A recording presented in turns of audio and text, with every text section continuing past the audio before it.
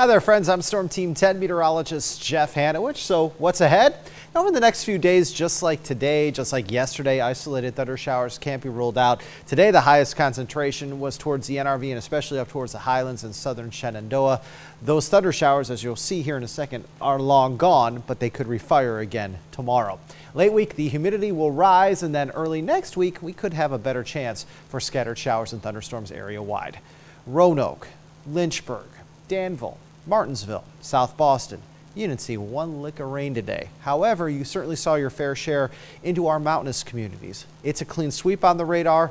I will tell you that there's one shower towards Tazewell County. Cannot rule out a stray shower over the next couple of hours, say along that I-77 corridor into Bland, maybe even into Wythe counties, but those will be few and far between if anything occurs at all. Here's a look at those little cells that have developed in and around Tazewell and also around Burke's Garden.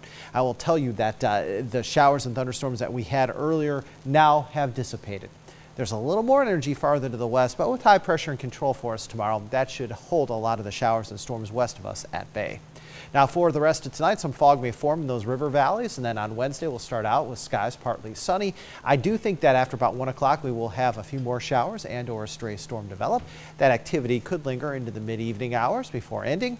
And then as we head into Thursday, rinse and repeat. Starting out Thursday with some sunshine, we'll end the day with more cloud cover along with that isolated chance for a few more thunder showers. Chance for rain here Wednesday and Thursday stands at around 20 or 30%. Okay, we've had a landfalling tropical storm a little more than 24 hours ago. Happened yesterday morning in around Bradenton, Florida when Emily hit shore.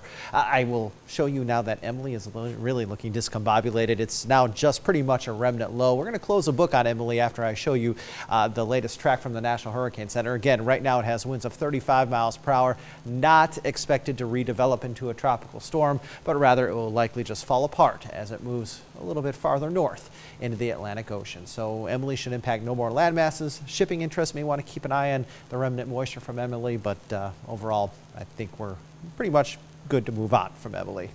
Looking back at July, of course, today is August 1st. July was certainly a pretty hot month for us. Average temperature in Roanoke was 78.6. That's about 2 degrees above normal. And as far as the dry weather, yeah, it was a pretty dry month for us as well. Picked up over 2 inches of rain at the Roanoke-Blacksburg Regional Airport. That is 2 inches below normal for the month of July. It's 65 in Lexington, 69 in Lynchburg, 68 in Danville. It's 64 in Wytheville. Dew points are relatively elevated. It's not what I would call incredibly humid out there, but it's not dry either. We're somewhere in between. The muggies are there, but they're not really all that potent. It looks like those muggies are going to become more widespread as we head over the course of the next 48 hours. Overnight tonight, we're looking at lows around 65 with some clouds around. Again, a stray shower can't be ruled out west. Then for the day tomorrow, a few more showers, a few more storms possible. Highs in the mid to upper 80s under partly sunny skies. Your 3-degree guarantee high on hump day, 87. Your extended forecast. Showing temperatures 89 on Thursday, Friday 87. Near 80 Saturday, Sunday, Monday, and Tuesday. A slightly better chance for some pop-up thunder showers Friday and Saturday as a weak front moves in. I think the best chance for scattered showers and thunderstorms will come early next week on Monday and Tuesday. Front gets here Monday and will stall out over us on Tuesday.